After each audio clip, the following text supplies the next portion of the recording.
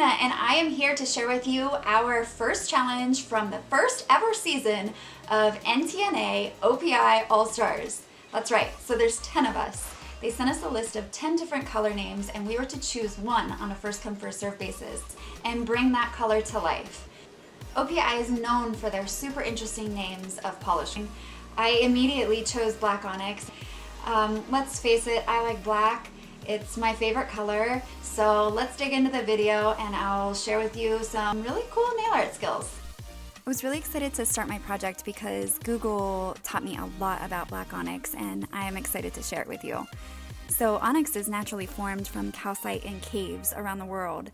When the water drips from the end of stalagmites and stalactites, it collects and then forms these bands. So I decided to create a design like that on 6 of my nails. This is my main design. You layer black onyx and alpine snow, and then you file away at it to create this picture here.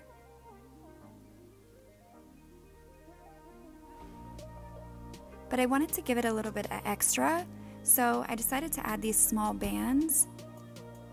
And then I also wanted to build it up to create sort of a stalagmite shape, only a little bit prettier, you know, for nails. Use a clear acrylic and all of your sweet little OPI things. I've had that dap and dish since nail school, so I had to use it. You want to create, well, actually you can create bulk any way that you feel comfortable. However, I decided to move side to side and then I added a little bit more on the top. You can start by hand filing. If you want to use an electric file as well, you can. But when you hand file, you can really get a feel for how to get that really sharp edge and you can control it a little bit more. I added this facet in the back, which I think is a really cute idea because it also unearthed these bands in the cuticle area, which gave it a little bit more oomph. I top coated, but I used a very thin layer because you don't want to lose your facets. Anytime you have anything that's faceted, you don't want to really cover it with top coat. Just kind of wisp it over the top there. Black onyx is very big in the jewelry world too, so I saw a lot of that when I was researching.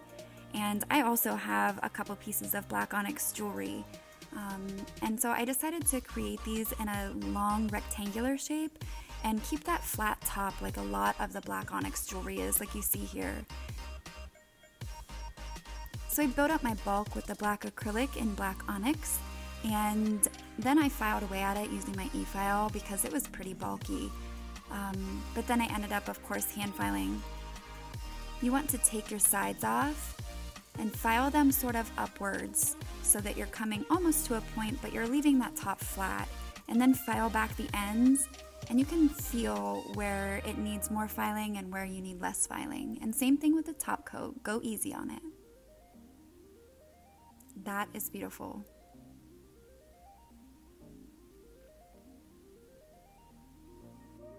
Onyx is said to be used to fight basic fears. The Romans associated onyx with courage, and it's thought to be useful when one is defending his or herself against unfair criticism. So I decided to create this cute little bowl. I used a mold and then I carved it and placed these little nuggets of black onyx acrylic inside to look like actual black onyx stones.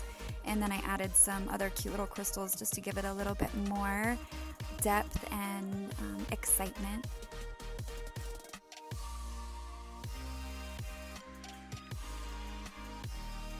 Going back to the jewelry world, we have cameos from way back. I think cameos are beautiful, and I never knew that. I knew that they were black and white, but I never associated it with the stone onyx. So because they are banded, it was easy for them to just carve away at the top black layer to produce the white image and detail it with carving tools and whatever else they used. I decided to place my acrylic over top of my cameo piece, and then I did actually build up some bulk on the face so that I could go around and create some definition with my e-file. So in a sense, it's it's half of an actual cameo.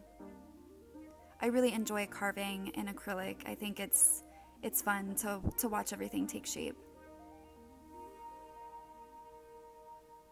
And I just wanted to add some bling to it to make it more jewelry-fied. The name onyx comes from the Greek word for fingernail. How amazing is that? Makes my choice even better. According to myth, Cupid trimmed the nails of the sleeping goddess Venus. The fates turned those clippings into stone to prevent even a part of Venus from dying. The black onyx gemstone is said to be associated with the planet Saturn, and it is the birthstone for the Leo, the zodiac sign.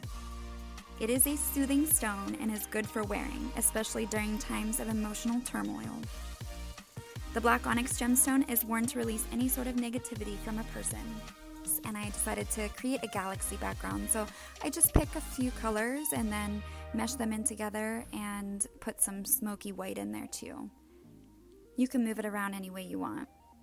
To create your Leo constellation, you just use thin bands and pull them side to side of acrylic. And my mom gave me some crushed up pyrite to add to my design. My mom works with stones, and she makes really beautiful jewelry. And here's the finished project. I absolutely love them. I love everything about them. I wish I could wear them, but it was very hard to even do anything with those on for the few seconds that I had them on.